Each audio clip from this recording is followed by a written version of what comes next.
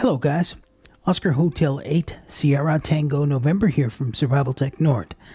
You know, almost every time I'm out portable and I make a video and show that to you with a solar panel, there's something that's always there that almost never gets a mention. Can you imagine for a second what that might actually be? If you said charge controllers, then you are absolutely right. Today we're going to talk about the Genasun series of lithium iron phosphate charge controllers and why they're the best choice for man-portable off-grid communications and off-grid power. So, stick with me a while and I'll tell you all about it. You are listening to the Emergency Broadcast Systems. This station broadcasts emergency news and official information on the air for a assigned area. We've seen our fair share of dubious manufacturers stretching the truth about their products on this channel. And although I've known all along this is the right solar charge controller to recommend for our lithium iron phosphate battery packs, I've been cautious about doing that without doing some long-term testing. Under normal circumstances, radio operators have only the word of the manufacturer to provide the truth about the product or the quality of the product and where it's manufactured. That's why I always tell you to start with the product's documentation.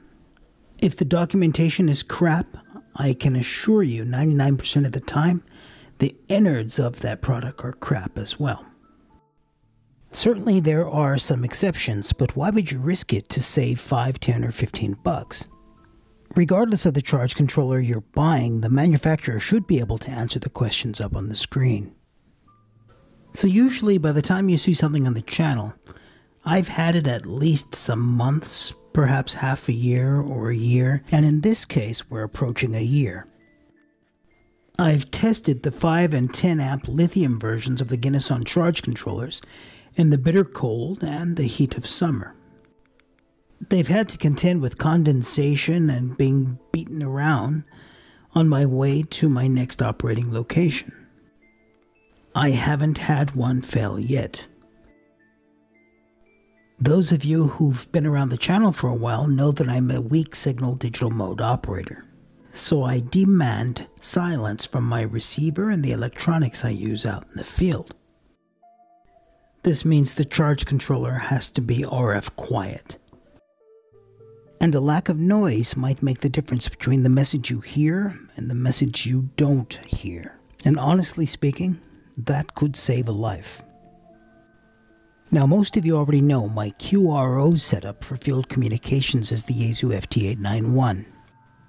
What's usually just out of sight of the FT891 is the Genasun GV10 Lithium for lithium iron phosphate batteries. And the GV10 Lithium is either connected to my 120 watt PowerFilm or my two smaller 20 watt PowerFilm panels. By now it should be apparent that this isn't my first rodeo. What you're looking at is my Morningstar Sunsaver 6 and an AGM battery. This is what I was using for field communications before I found the lithium iron phosphates and the Genasun controllers.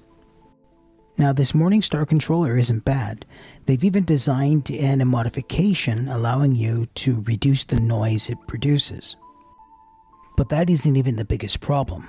The bigger problem is most operators don't even realize they have noise in their receivers because the noise floor they deal with every day is already high. It's not until they get out into the field and away from the noise sources that they realize their charge controller was one of them. And that's one of the reasons I made the transition over to Genasun charge controllers. Nobody gave them to me for free. Nobody paid me to say they're good or they're not good or whatever. They're just the best choice for the job.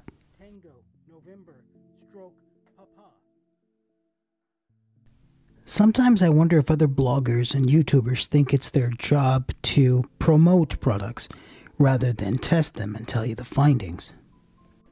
Honestly, it's a thankless job, but I have to tell you something. It's incredibly rewarding to know that you spent the time and did the research and testing to find out if this is the right thing to promote or not. Unfortunately for the Genasun charge controllers, whatever we throw at the PowerFilm solar panels, the Genasun charge controllers need to handle as well. Now so far I'm already a year down the road with my testing and I haven't found any issues with them yet. I don't have a lot of test equipment for testing lux or solar energy or things like that, but what I do know is when my panels are producing power, how much power, and if they're not. With that said, some of you may remember I have some monocrystalline panels up on the tower.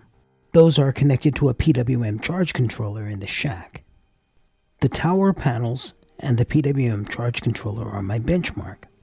One doesn't need to be a physicist to understand on my test rig, the amorphous panels with the Genasun charge controller start charging earlier with the sun lower in the sky than my monocrystalline panels. That's important to know when choosing panels and charge controllers for the field. I contribute this to the low light capabilities of the amorphous solar panels and the maximum power point tracking of the Genasun charge controllers. We should also remember I'm at 65 degrees north, and sometime in my videos I'm even at 66 or 67 degrees north. There isn't a whole lot of light up here, but the combination is working. I try to think about it this way. A manufacturer can write whatever they want on a package, but rebadging that Alibaba charge controller with an American wrapper isn't going to make it any better. Spend that 10 or 15 extra bucks and get some quality.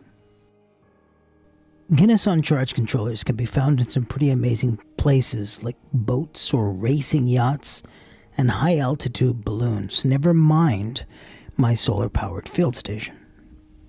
It wasn't long after we discovered the lithium iron phosphate batteries and started portable power on the channel that we also transitioned over to the Genasun charge controllers. I just never talked about them. Now I know this seems like an awfully long lead in to the video, but I wanted you to understand how much testing has already gone into the Genasun charge controllers. For the rest of the video, we're going to talk about what makes them special, and it's those special features which you can use to compare to other charge controllers claiming to be something they're not. Remember, we're approaching this from a man-portable, backpack-friendly perspective. The GV5 and GV10 are manufactured in the United States and they come with a 5-year warranty. They come with an IP40 rating. Maximum power point tracking is calculated 20 times per second.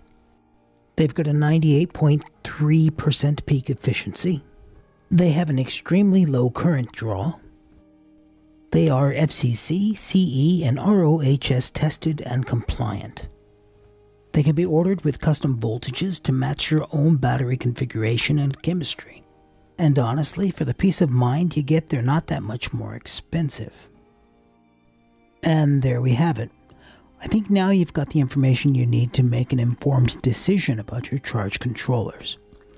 Alright guys, look, if you like what I'm doing, if you like the content I'm creating, consider leaving me a comment and a thumbs up, and sharing this video with someone or someplace where people might enjoy it. Rock and roll, guys. Thanks for watching. Ciao.